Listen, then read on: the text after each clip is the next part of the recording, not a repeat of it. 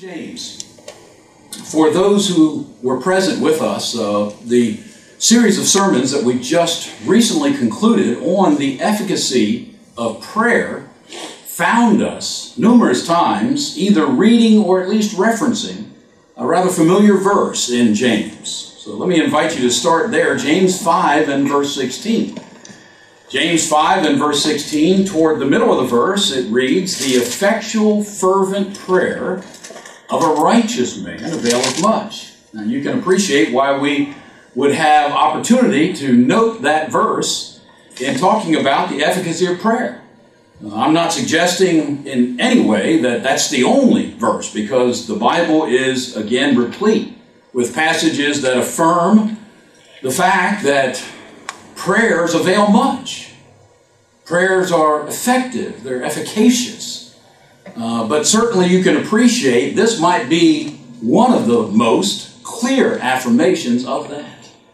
As James, again, writing by the Holy Spirit, states it very clearly, the effectual, fervent prayer of a righteous man availeth much. And I trust that that series had its intended objective. Again, we were trying to offer reasons as to why we should have the utmost confidence in the efficacy of prayers. Now, obviously, that is conditioned upon their being offered in keeping with God's prescribed ways of acceptable prayer. But having done that, we should believe, we should be confident, we should be assured that our prayers are efficacious. We offered these reasons because of who God is. God is powerful, therefore He's able to answer our prayers. God is faithful, so He is trustworthy when He says, "I will answer your prayers." And then God presents Himself as our Father. And Jesus even argues this on the Sermon on the Mount. Think about you in your relationship as a father to your son. If your son would ask you something, would you give it to him if it was for his good? Would you mock him by giving him something that he didn't need or that would be to his detriment? Well, if you, being human fathers and by comparison evil, He said, if you would do that, how much more your Father in heaven? So the very representation of God as our Father should give us confidence that when we as His children approach His throne, seeking petitions of Him, that He is ready, willing, able to grant them. And then we talked about what God has done. And in that study, we basically looked at occasions where the Bible provides for us substantive evidence, testimony, witness of those prayers that have been answered by God. And so hopefully that has, again, been a helpful study in encouraging us not only to have confidence in the efficacy of our prayers, but then that translates into our praying more regularly, more frequently. That was kind of a side objective, because until we are confident that our prayers are doing good, it's very unlikely that we're going to spend the time or invest the energy in praying regularly as God would have us to. All right, so James, again, going back to where we started, James sets forth the efficacy of prayer. James 5:16. But I find it interesting, James also, in that small, short epistle of 5 chapters, also allows us to know sometimes our prayers, even as Christians, will not be answered. We'll come back and visit these a little later in our study, really the bulk of our study. But just to call attention to that, look at James chapter 1. At the end of, let's look at verse 6. We'll even drop down to verse 7. "For let not that man think that he shall receive anything of the Lord." Now, James makes that statement, as we will come to appreciate a little later in our study. He makes that statement in connection with prayer. And again, he is addressing Christians to whom he is writing. And he says, if you pray in this way, you shouldn't have confidence that you're going to receive anything of the Lord. Now, does that discount the efficacy of prayer? No. It just speaks to the possibility of something that would hinder our prayers from being efficacious. Notice again, James chapter 4. Look at James chapter 4. Verse 3. Again, we're going to come back and revisit these, look at their context a little more in depth, but just look at the language. Verse 3, ye ask. Again, he's talking to Christians. You Christians, you ask and receive not. Now again, does that discount the efficacy of prayer? Does that in any way challenge what Jesus taught about prayer in the Sermon on the Mount when he said, ask and it shall be given you. Seek and you shall find. Knock and it will be opened unto you. But here, James, under the guidance of the Holy Spirit, says, you ask and you don't receive.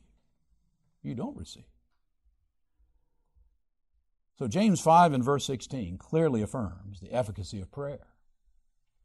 But James also would have us understand there are things that can be hindrances to our prayer's efficacy. Things that can interfere with God's answering our prayers. And again, it's not because of God. It's because of us. And so that brings us to our current series. Having talked about the efficacy of prayer and giving us reasons as to why we should have confidence in that, and hopefully translating into our praying more regularly, more frequently, more consistently, we now turn our attention to potential hindrances to our prayer's efficacy. Because James allows us to know that's possible. That's possible. And again, Christians, would it not be tragic? Wouldn't it be tragic? Were we to somehow obstruct or interrupt or completely shut off or somehow hinder the unlimited resources of heaven from us as God's people by ineffective prayer? Now, the first thing we set forth was much like what we had talked about as it related to the efficacy of prayer. Friends, any prerequisite that God sets forth that is required of Him for acceptable prayer, any of those that we fail to comply with makes our prayers ineffective. But we're trying to delve a little deeper by identifying some specific hindrances to our prayers being effective. And again, this is not an exhaustive list by any stretch of the imagination. But I do hope we understand the importance of it. Wanting our prayers to be effective, wanting us to have that confidence, well then by identifying some potential hindrances to that, it should call to our attention the need to be very careful, very diligent in looking out for those. So when they do appear in our spiritual lives, we're going to immediately address them so that we can remove those potential hindrances and again, bolster our confidence in the efficacy of prayer. So, the first one we talked about was persistency in sin. Friends, impenitent sin, unrepented sin will render our prayers ineffective. God in His Word reminds us of that time and again, both Old and New Testaments. Peter, quoting from the Old Testament, said this, "For the eyes of the Lord are over the righteous, His ears are open unto their prayers, but the face of the Lord is against them that do evil." Again, from the Proverbs, he that turneth away his ear from hearing the law, even his prayer shall be abomination. Again, not well received by God. Now, again, we can see application of that as it relates to those who are not in covenant relationship with God. Those who cannot call upon God as their Father should find no confidence in their prayers unless their prayers, like Cornelius and like Saul of Tarsus, were for God to reveal to them the means of being in a right relationship with Him. But otherwise, they should find no confidence in it because why? Well, they're still living in sin. And that is what will separate us from God, Isaiah 59, 1 and 2. But friends, it also has application to Christians. In fact, that's who Peter was writing to. He's writing to us. It was David, who was a man after God's own heart, in covenant relationship with God, who said, if I regard iniquity in my heart, the Lord will not hear me. He was talking about himself personally. And we also see that as it relates under the Old Testament, God's disregard for His covenant people, Israel, when they lived lives of sin and then tried to come in and offer prayers to Him. He says, I will not listen. I will not hear them. But then we turned our attention to a second potential hindrance to prayer. And we want to conclude that one today. That one has to do with insincerity. Insincerity can hinder our prayer's efficacy. Jesus makes that very clear, in addressing those that He styled hypocrites, play actors. That was the word for a play actor back in, Grecian times, in that period of time. They were acting. They were putting on a play. They were putting on an ostentatious show. For God? No. For their fellow man. And this hypocrisy that was so prevalent in even religious leaderships of Jesus' day, the scribes, the Pharisees, other religious leaders of His day, He says it was very apparent and it manifested itself in how they were praying. See, it was not the case that they weren't praying. That wasn't the deficiency. They were praying. But Jesus there in Matthew chapter 6, he makes it very clear why they were praying. See, that was the problem. It was their heart. He says they would stand in the street corner. They would stand in a conspicuous place in the synagogue. Why? So that they could be seen of men. That was their motive. That was their incentive. They were not really trying to do what prayer affords us, have communion with God. Their audience wasn't God. Their audience was their fellow man. And Jesus makes it very clear that such a prayer, such an insincere prayer, was ineffective. Because here's what He said. They will get no reward from heaven. He said the reward they're looking for is the reward they'll get. They wanted other people to say, hey, you must be very faithful, religious, pious men. He says that's what they'll get, but they'll get no reward from heaven. And so we talked about potentially our interfering with prayer's efficacy by being like those religious leaders of Jesus' day, who He styled hypocrites. They weren't sincere. They were doing it for the wrong motives. And friends, that could happen in our private prayers. Hence, Jesus says, go to your closet. Get away. Get away from the potential temptation of doing something to be seen by others, because your Father who is in secret, He'll see you there. But also in public prayers. And that's really where the temptation comes, Ricky. Because in our public prayers, now all of a sudden, we're wording a prayer for others. But we have to remember, the prayer is still to God. And if we're wording that prayer in such a way as to impress our human hearers, well, we have joined the hypocrites of Jesus' day. We're putting on a show. And so we said, friends, you could have the most articulate, eloquently styled, worded prayer that would seem very appealing to man, and God refuses it. See, it's important for us to understand God, to whom we are offering up our prayers, He doesn't just hear the words. He knows the heart from which those words issue. Brother Tolles, in his little workbook, I've referenced it a number of times in both of these studies, but he said, the words are just the shell in which the life itself is preserved. And we can relate to that today, right? In springtime, you plant a seed. Where's the life? It's in the shell. That's just a shell. And so in the same way, the words that we offer up to God, they're just a shell. But God's looking at the heart. In fact, He told some of those Pharisees on one occasion, God knows your heart. And He knows our hearts. So we have to be careful with regards to insincerity as it relates to private and public prayers. We talked about also the potential of vain repetitions. And I failed to say this last week. Friends, that is not Jesus' prohibiting repeating prayers. You know how I know that? The Garden of Gethsemane. What does it say about Jesus? You remember in the Garden of Gethsemane? He told his disciples, stay back, brought 3, Peter, James, and John, a little closer, and then he went about a stone's pace. He fell on his face and prayed.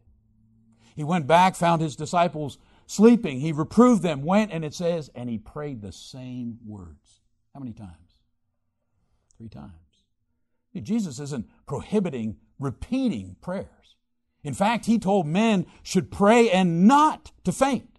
And he gave the illustration of a widow who was so I'm not even sure how to say that word as an adjective, or importunist, but in other words, she kept going back to that judge, and the judge says, I'm not going to answer her request because I'm God-fearing or because I regard her. She's pestering me. And I'm going to answer it just to get her away from me. And he was using that by way of contrast. If that's what a judge would do, who doesn't fear God, who doesn't have any regard for that woman, what do you think God does when you are constantly coming to Him? Because He does love us. He does care for us. So friends, Jesus is not prohibiting repetition of prayers. What He is prohibiting is vain repetitions. The word means empty. Now, I'm not sure how that was manifesting itself in that day and time. He talks about the Gentiles. We're not familiar with, unbelievers who maybe go around chanting or whatever, but friends, we could be guilty of a form of that if our prayers are just by memory, really have no meaning. We're just repeating what we've heard others say. God knows. God knows our hearts. He's looking at our hearts. That's what's most important to Him. Then we also talked about the need to be constantly recognizing prayer as a mental exercise. And there are no passive participants. If somebody else is leading the prayer, you still should be praying. You're not passive. You need to be mentally engaged. And in our day and time, with all the distractions that are available, notwithstanding just the natural distractions that come by thoughts, you can see how important it is. All right, but I wanted to mention 2 more, as time permits today, but I wanted to mention 2 more that come from the book of James. In fact, they are given in connection with those verses that we just looked at. And I'm not sure if there's necessarily a real close tie here to insincerity, but possibly this is the best place in our study to mention them, and I believe they are worthy of our consideration. So let me invite you back to the book of James, and we'll look at the first one there. And again, maybe this certainly is a potential hindrance to prayer's efficacy, and it could be possibly characterized by this idea of insincerity. I mentioned verse 7, let not that man think that he shall receive anything of the Lord. Well, who is that man? Well, let's back up. All of this starts in verse 5, where James says, if any of you lack wisdom, and he just told us to rejoice, rejoice when various temptations and trials come into our lives. Do you find that difficult? You think you might be saying, hey, how do I do that? I need some help with that. Well, if you lack wisdom in that, James says, ask God. Let him ask of God. And notice how God is characterized here, that giveth to all men liberally. He doesn't upbraid. He doesn't cast it back into your teeth. And sometimes like we do, with our children, well, you just asked me for that last week. God doesn't do that. And notice the assurance, and it shall be given him. You pray to God for wisdom, God says it will be given to you. However, verse 6, but let him ask in faith. Nothing wavering. The American Standard Version uses the word doubting. For he that wavereth or doubteth is like a wave of the sea, driven with the wind and tossed.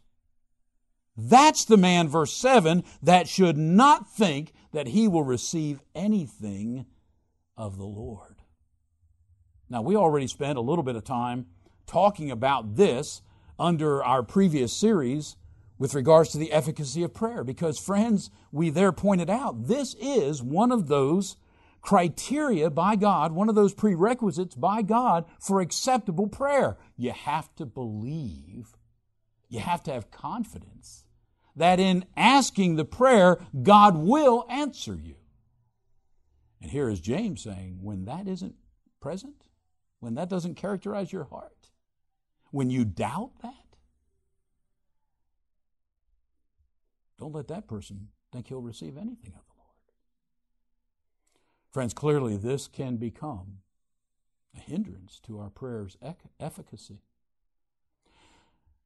Paul, giving instructions to those who would, as men, lead public prayers, he said, I will therefore that men pray everywhere, lifting up holy hands without wrath and doubting.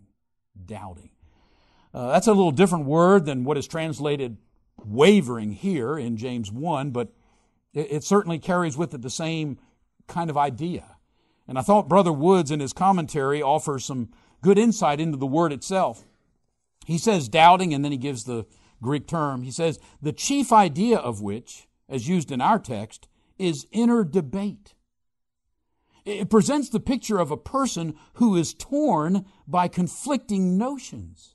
Now disposed to feel this way, now that way. It is, as Thayer remarks, quote, to be at variance with oneself. It's to hesitate. It's to doubt. And while it does not denote the utter absence of faith, it describes the disposition of a person who, at one moment, feels God will keep His promise, and at another moment, that He will not. God's purpose in bestowing wisdom upon His children is to create a better relationship between Him and them. And if His children entertain doubts of the truth and reliability of His promises, the atmosphere is one of suspicion and not of faith. So I appreciate what he said here. Surely it is idle for us to expect God to give us wisdom if we do not give Him trust. Maybe you can appreciate that could be kind of like a form of insincerity, right? Offering petitions to God while in our hearts not confident that He can or will answer them if they are keeping with His will. Friends, that's what insincerity is, not to be trusted. And it's almost like I'm kind of conferring that onto God. I don't have confidence because I'm not sure I can trust Him. James just wants us to understand our prayers will be unavailing if we lack the faith that God will answer our prayers. You know what that can also contribute to? Not asking God. Matter of fact, we're going to go here, James 4, in just a moment. Matter of fact, you can go ahead and turn. Over in James 4, we read earlier part of, I think it was verse 3. But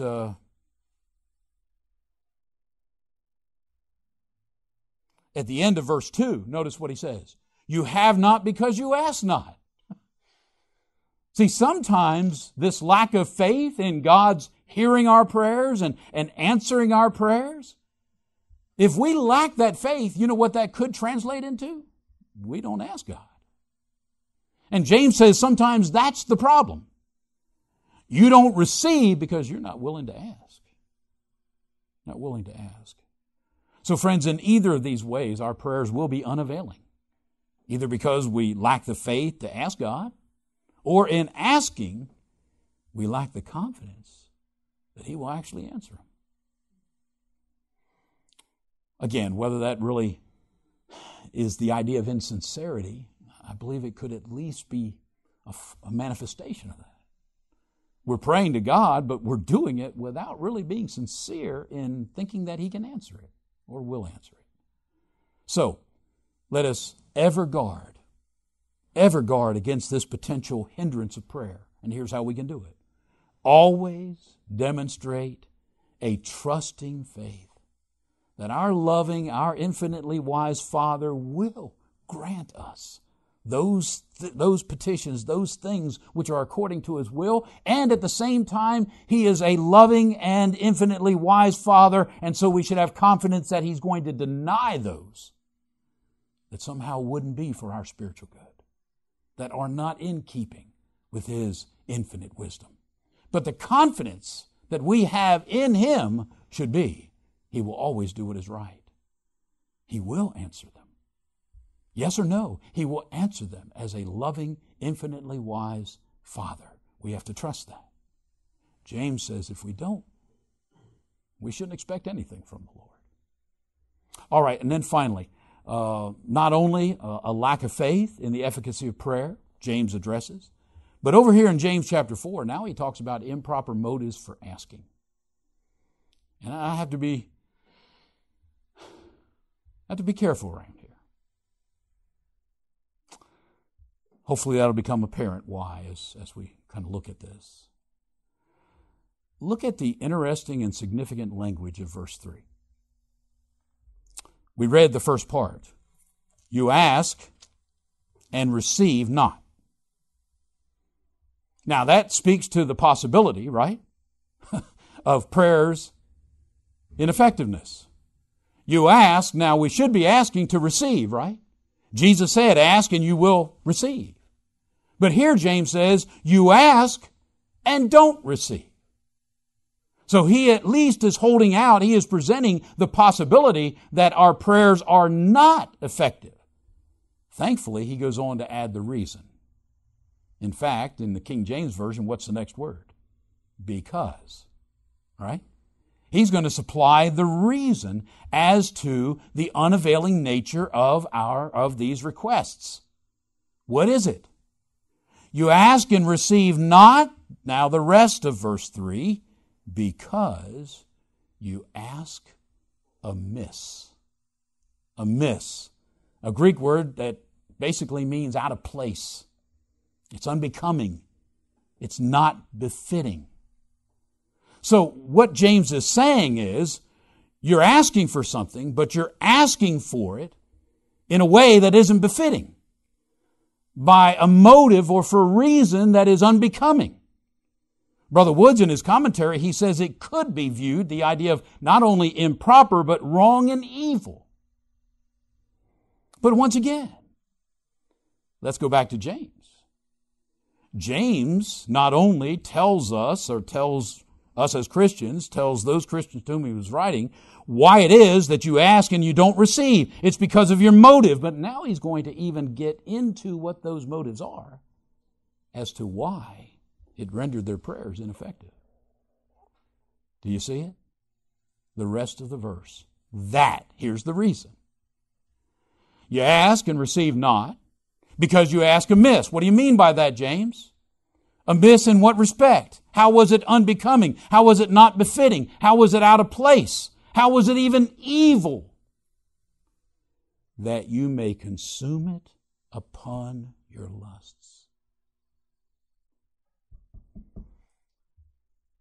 Friends, he here is telling us again that prayers can be ineffective if they are being asked for the wrong motive. If those prayers are selfish, if those prayers are intended for something to be used only for my own interests, friends, that phrase, consume upon your own lust, could mean consuming wastefully, to squander it. That's how God is perceiving the request and the motive behind it. It is so you can squander it for your own purposes. I told you, I've got to be real careful here. Can you appreciate that? Because we're talking about motives. Who alone can know a person's motives? Really, two people. The person and God. And so, friends, our petitions to God should be done only after a very serious, frank, honest evaluation concerning the motives behind them. Now, that would be true of any request, but don't you see again how susceptible we are in this area when it comes to material things?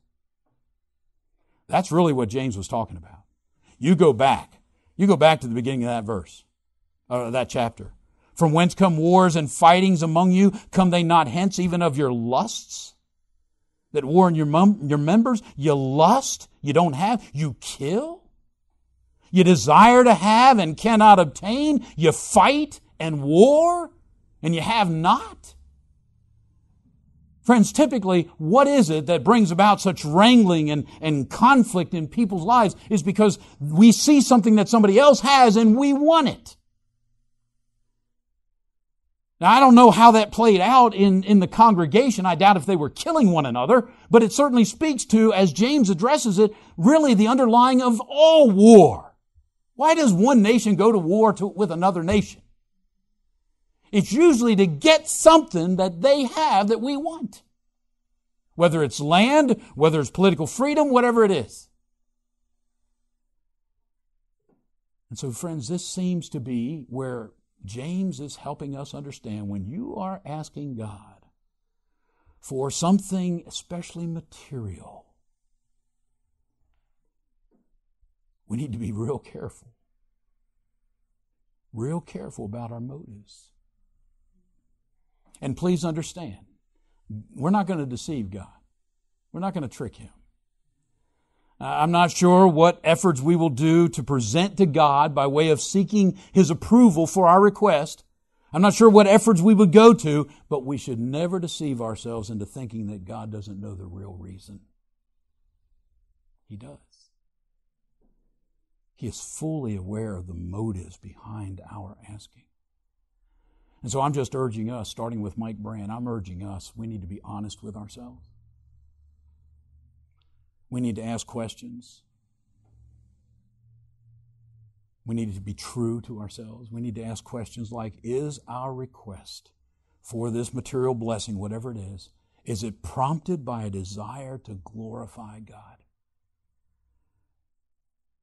Glorify Him either through contributing to the expanse of His Son's kingdom, the church, or maybe glorify Him by relieving the poor or in some way bless my fellow man. Is that why I am asking? Or, if I'm honest with myself, is this all about me? Is this all so I can use these blessings for my own selfish purposes? Contributing to my own ease of life, my own convenience? Is it primarily intended to promote my own selfish pleasures? God says that's like squandering it. That's like consuming it wastefully.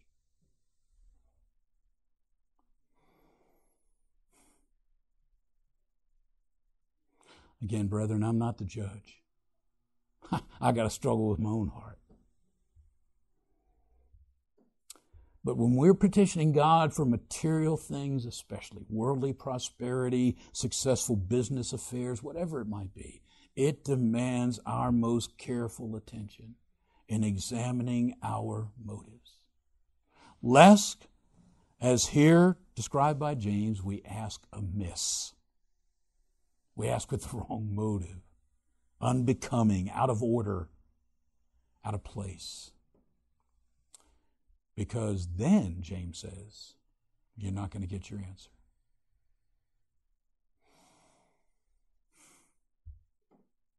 I'll just conclude this by way of what might be a good example for us to at least think about.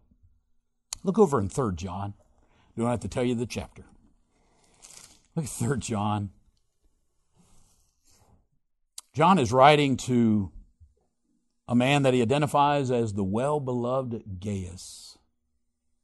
Don't know who that is necessarily. But notice his wish of verse 2. And no doubt, John, the apostle of Jesus, when he talks about his wish, I feel confident he's making those wishes known by his petitions to his God. And notice he says, Beloved, I wish above all things that thou mayest prosper and be in health. Is it wrong to ask for material blessings? Is it wrong to seek God's blessing us with good health? Friends, here we have the Apostle John asking that for someone else. But now watch the qualifier. Even as thy soul prospereth. Got to step down. I appreciated some comments that Brother Woods makes in connection with that. He said the principle is a recognition of the superior importance of the interests of the soul. The apostle was speaking in the spirit of his master's admonition when he said, "Seek ye first his kingdom and his righteousness, and then all these things shall be added unto you." Having put first things first, it was entirely in order that Gaius should have health and prosperity. It is a lesson so sorely needed among us today. We should ever remember to subordinate the material to the spiritual. Never allow the world to gain precedent in our thoughts and lives. And here's what he kind of translates that into. He says, here is the standard by which we determine how rich we can safely become. Just so long as the soul prospers. So long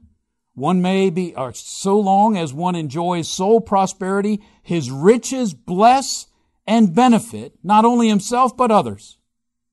When they impair spiritual health, and sometimes they do, don't they?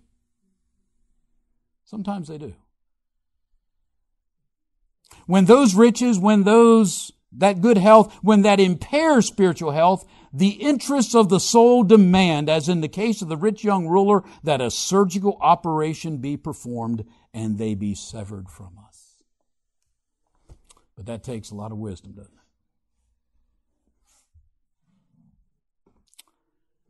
Friends, I would suggest this is an area that demands the closest scrutiny in our prayer lives. And maybe is the area that is most susceptible to self-deceit. Because again, how often do we ask God for something materially and then we're trying to justify why we need it? To a God who knows our needs and wants. He knows our real reason for asking. And so I just wanted to present these potential hindrances. They clearly are hindrances. I mean, I don't think that's disputable. James says, don't let that man think he'll receive anything. James says, you ask and don't receive, but then he supplies reasons. One has to do with a lack of faith when we ask. Confidence that God can or will do it. The other one has to do with the motive behind asking. Is it just for me? For my pleasures, my life, my ease? Or do I really intend to do good with this? So I just offer this by way of counsel. Again, first to myself, and then to you. I just urge us to always honestly, carefully look into our hearts, knowing that God is looking at the heart. It's not so much the words he hears, it's the heart from which those words issue. Sincerity is a must in our approach to God. Jesus told the woman at the well, God is a spirit, and they that worship him must worship him in spirit, that's the right attitude, and in truth. Inasmuch as prayer is an avenue of worship, we have to take that to heart. We have to make sure our attitude is right. And among those improper attitudes is insincerity. So if you're here today and you're not a Christian, friends, that's the first order of business. Because again, if you're still in sin, we should have no confidence that God is hearing our prayers and answering them in keeping with our good will. Now, if you've been praying that you might learn how to be in a right relationship with God, well, God's glad to answer that. And he does. He tells us in his word, here's what you need to do. You need to hear the gospel of Jesus Christ, the good news that Jesus came from heaven to earth to die in our stead, so that we might have the hope of forgiveness of sins and eternal life. Jesus also was raised from the dead. You have to believe in that. Believing that, then, in faith, act on what he tells us to do. Confess it, repent of our sins, be buried in water by baptism for the forgiveness of our sins. When you've done that, you've obeyed the gospel. When you've done that, you become a Christian. When you've done that, you've entered into a right relationship with God, and now you, as his son and daughter, can call him Father, with the confidence that he will hear and answer our prayers, unless we hinder them by sins that are unrepented of in our lives, or maybe by insincerity.